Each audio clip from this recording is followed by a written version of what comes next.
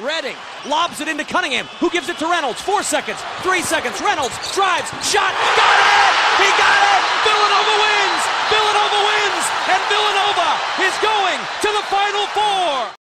It is not an understatement to say that the Big East, as we know it, has gone away. Pitt and Syracuse have given their football fans a chance to keep dreaming of a BCS bowl and even a national championship. The Big East lost a seat at the BCS table. And today we relaunch the Big East. We reboot, in a sense, the Big East. Let's talk about this reconfigured Big East conference, because we have some changes, okay? Louisville, never heard of them. Syracuse, never heard of them. Cincinnati, never heard of them. Pittsburgh are out, and then you have Xavier, Butler, Creighton in. How do you feel about this new mix you got? You know, this is the way the Big East started, and now we have all schools that their main sport is basketball, and they're all in metropolitan areas. And I think it's going to be something really exciting, and Fox is really supporting us and partnering with us. It's going to be a great venture. You can't stop Villanova. You can only hope to contain it. No, we're still doing Syracuse. I'm not doing Syracuse. Jay Wright couldn't find the Sweet 16 with a navigation system.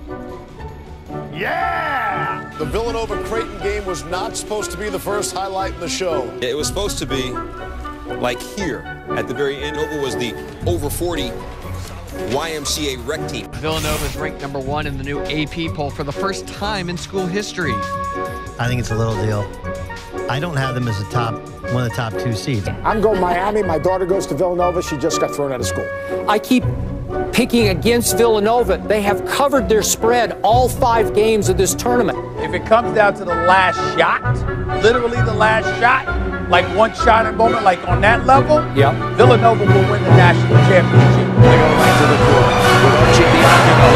3 seconds in mid-court. Jenkins gives it to Jenkins for the championship.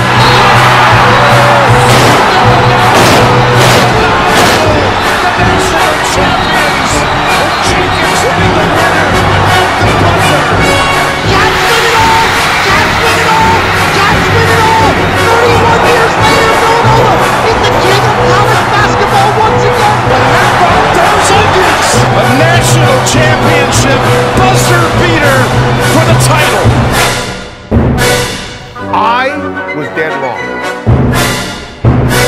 This is what I call the no-smile game. Go Cats, throw your beads up.